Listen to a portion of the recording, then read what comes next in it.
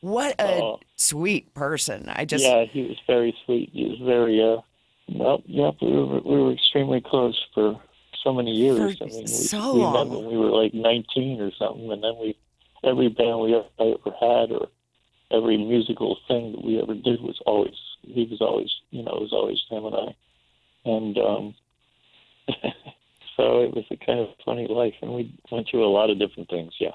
A lot of different things. I look back at your bio. I was just trying to kind of study up a little bit, but I was like, holy cow, I can't believe how many bands you were in before the Cars. Yeah. But yeah, they were, we had a bunch. you did, and the names were great. But the fact that you were with Ben most of the time, I just thought that's very special. And he always had lovely things to say about you. But I can't even imagine what that must have felt like having him not there with you, but I'm sure in spirit at the induction ceremony. Yeah, most certainly. That was definitely. Did it mean something that it was in Cleveland too? I mean, just by fact that that's where you were. Tell me. Yeah, it did. I mean, it meant some. Well, I lived in Cleveland for a while too. Yeah. And then Ben, obviously, that's where I didn't meet him there. I met him in Columbus, but I had been to his house in Cleveland and all that, and I knew all about I knew all about his team band, the Grasshoppers. Yeah. I knew that song. You came into my life with one of my favorite songs. Oh, that's cool. It's funny that I met him he was like 15 then, I guess, and then I met him in Columbus, Ohio. He was booking bands. He was like a booking agent. And he said I can play too. I can play guitar and sing. And I said, really? He said, you should come over to the house, and check it out. And he came over and he played acoustic guitar and he sang Yesterday.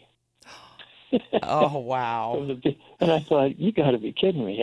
Is that really your voice? That voice is unbelievable. Well, you should join the band. And he said, okay. And the next day we was in it. And we were like practicing with him. And he had to get equipment. And, well, first he didn't even play an instrument for a while. I mean, he could play almost every instrument. But when he started off, he was just a singer. And then he started playing actually keyboards a little bit. And then eventually gravitated to bass. It was almost like whatever instrument you needed, Ben could play. Oh, isn't that cool? If you needed a drummer, he'd play that, or if you needed a keyboard, he'd play that.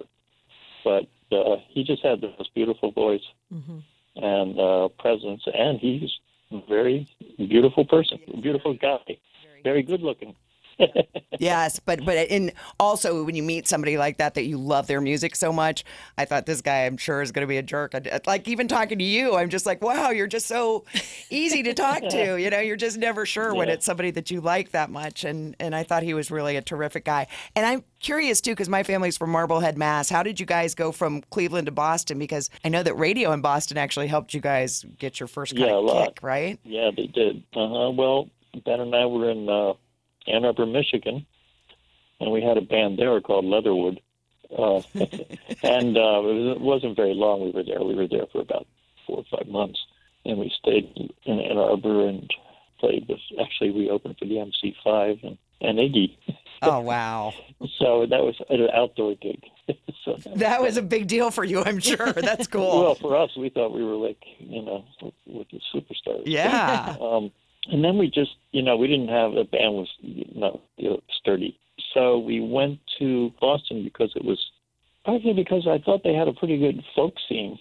And we could play acoustically in a lot of the places there, just him and I. And so we went there to do that. And we did do that for probably a year and a half. We were playing pretty frequently in these little clubs, these little acoustic clubs.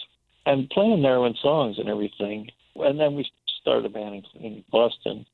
Actually, let's see, 1, 2. Well, we had Milkwood. Milkwood. And then we had Richard and the Rabbits. And then we had Captain Swing. And then the Cars. And all those bands had one or more of the Cars in it until we just coagulated everything into us 5. And, and WBCN loved, they heard our demos, and Max Hansen heard our demos and started playing those on the radio. And that was a big station. Yes. And they were just, they were free to play what they wanted. And they actually really, if it wasn't for them, I don't know, we were doing really well in the clubs. But I think that's why the radio station wanted to play, because we were drawing a lot of people. And it was really shocking to us that we were drawing a lot of people, because it was the first band where there was like lines around the block, and we were going, what the hell's going on? What are we doing right? Better not change anything. That's right. And then, once they started playing that, then the record companies started coming in like, droves. Well, you did so much right, especially being yourselves. The thing is, I can't even think of another band that's, well, I'm sure there are that if I really thought, but you were your own band, that nobody sounded anything like you. You just came around at just the right time. Everybody liked to call it new wave or whatever, but I was like, no, this is just as... Yeah, I know. We thought that was funny, too. Really, really wonderful. And we're both big fans.